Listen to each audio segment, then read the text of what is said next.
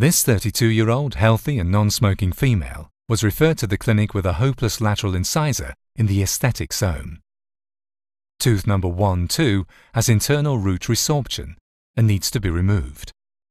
A small fistula is visible in the gingiva at the distal side of the tooth.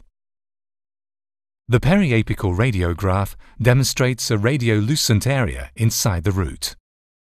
The bone crest level on the mesial side is excellent, whereas the distal crest level is slightly reduced due to a local inflammatory process in the area of the root resorption.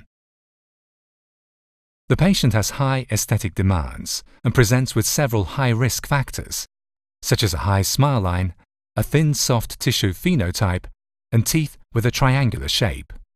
The three-dimensional cone beam CT shows the root resorption and the bone defect on the distal aspect of the lateral incisor.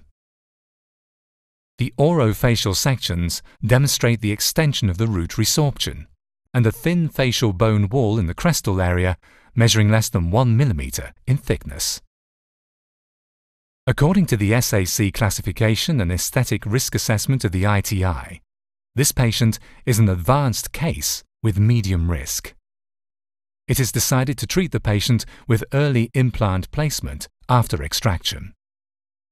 The tooth is extracted without flap elevation using a careful low trauma technique with application of rotational force.